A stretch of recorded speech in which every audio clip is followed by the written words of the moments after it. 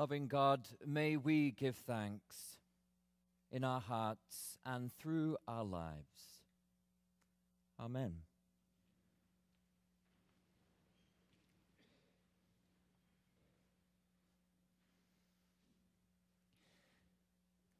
Every year at this time in the fall, my family prepares itself for a trip, a pilgrimage, in fact, to California, to make our way through the verdant and bucolic charm of the Los Angeles urban sprawl.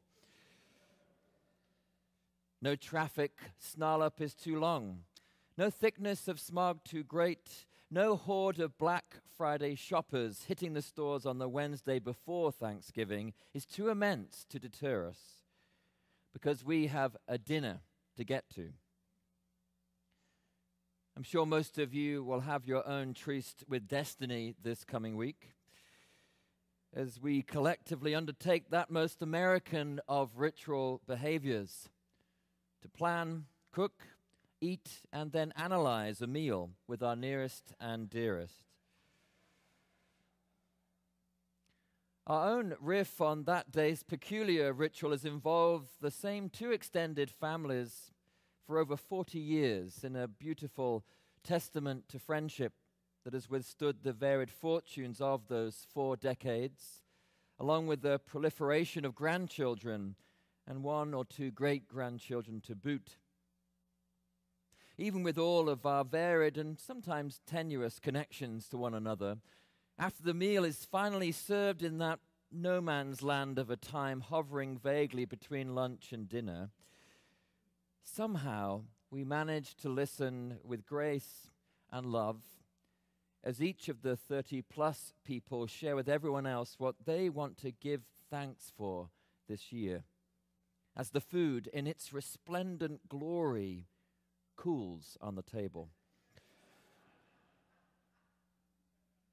No matter how long it takes, or how icy the green bean speckled with bacon bits become, we don't seem to care, because there just isn't anything that beats raw and heartfelt honesty around a table we only get to set but one time a year.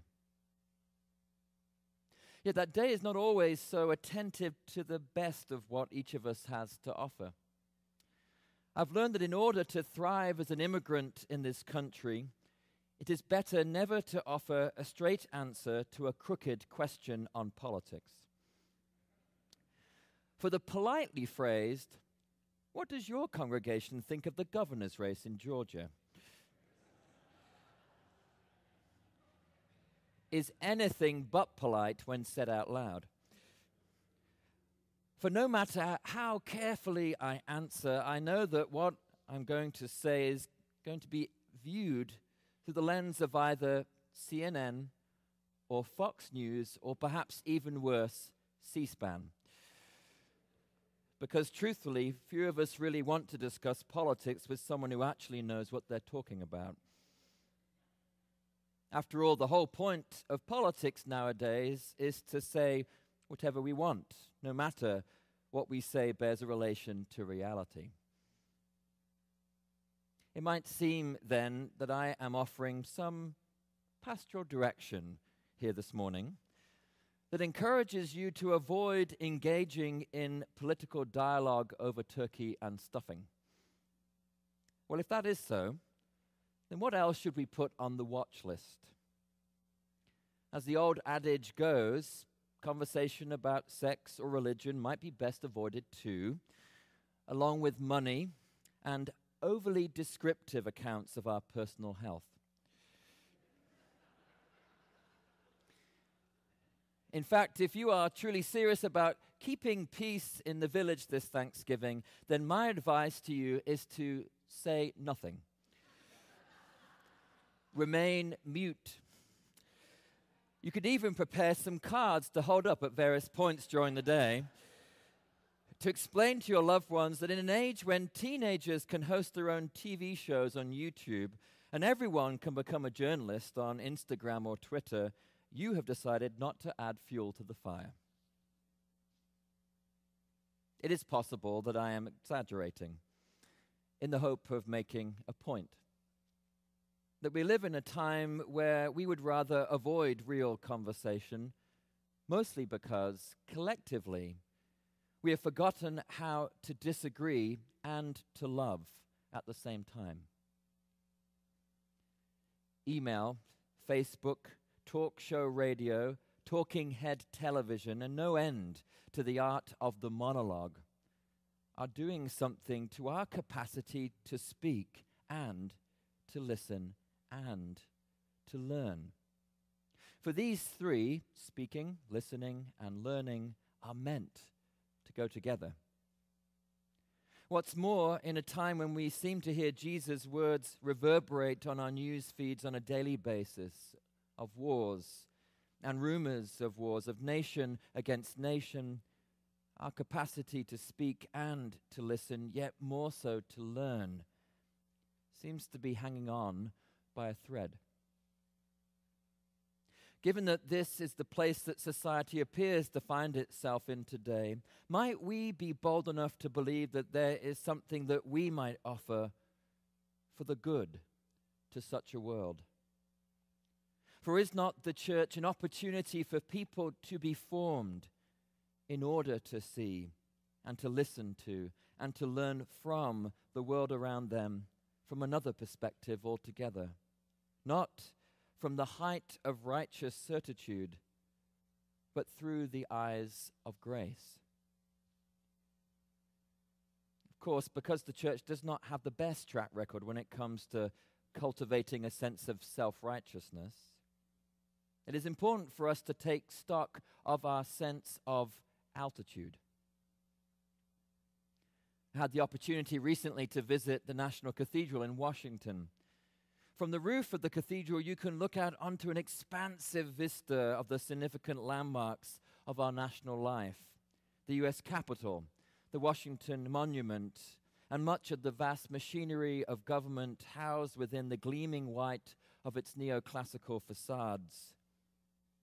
It's a beautiful sight to behold, and easy to be tempted to think that somehow the church gets a place to stand in the world that can, as does the cathedral, look over from above at the life of the so-called secular world below.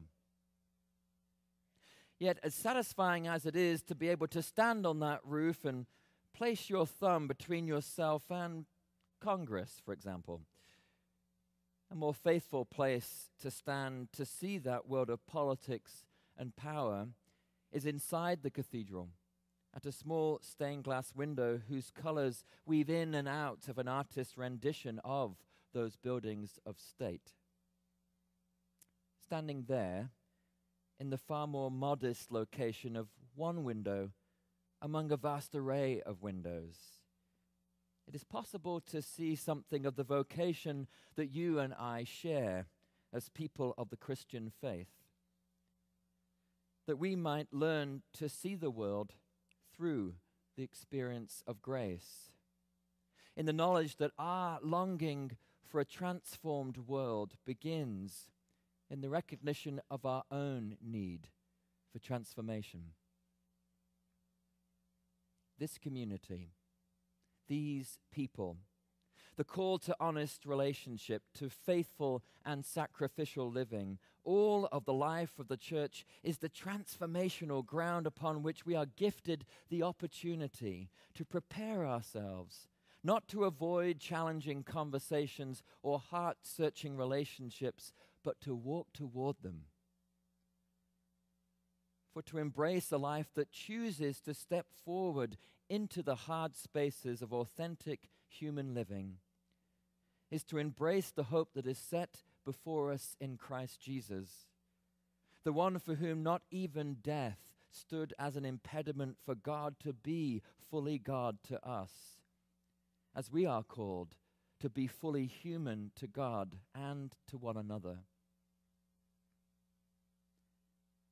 Our scriptures this morning offer us glimpses into what authentic human living might look like, not comfortable, yet capable of hope. Take Hannah, who wept at the entrance to the temple, not with ostentatious loudness, but with quiet dignity and grief over the pain she carried in not being able to bear a child. For even facing the barely emotionally intelligent Eli, convinced as he is that the woman must have been drinking, not sad, Hannah chooses to meet Eli where he is to be met, and teach the man of religion that while he may struggle to hear the stirrings of the heart, the Lord their God did, and so offers the priest an opening for grace to expand his own view of the world, starting with her. Real transformation is hard and slow, and oftentimes not what we think we want. Yet, as Jesus is at pains to point out to his disciples in Mark's gospel this morning, it happens not by our avoidance of the hard conversation or the challenging relationship or the conflictual situation, but by our whole and open-hearted embrace of it. For to embrace hope is to struggle.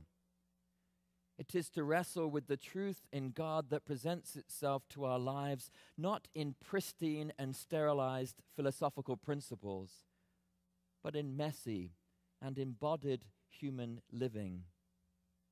In your life and my life, and the whole lot of us in this striving and stressed out world.